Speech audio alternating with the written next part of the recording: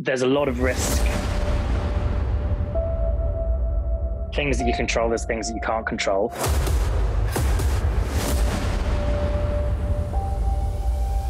At the end of the day, it is a scary sport. I've seen one guy break his leg, which was pretty bad. And people break a lot of ligaments in their knees. And then I unfortunately had a pretty severe accident 6 months out of the last Olympics, and I got put into an induced coma for 24 hours.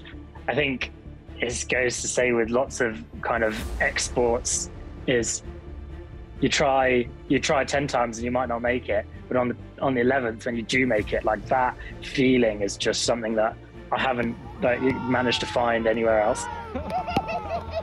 Although it is seriously bonkers sometimes when I actually think about what we're doing, but you know, there's calculated risk and measure, and there's a lot of work that goes in behind it to make it as safe as possible.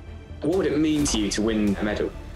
Obviously, it's the stuff of dreams. It's the stuff that you've been dreaming about since you're a little kid.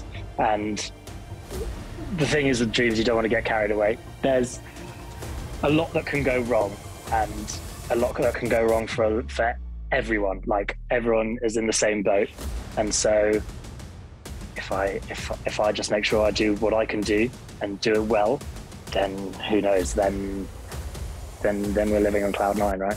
What's the trick you're hoping is going to win you gold? So it's called the double full, or what we call it the double in, or the doubling. I know exactly what everyone else is jumping, and I know what standard they're jumping and what level they're jumping to. I need to do this trick to get to the top, and I've gone out and I've worked like ridiculously hard this summer, and I've got it, and I've done it on snow, and I've done it in training. I did two more today, and I landed them.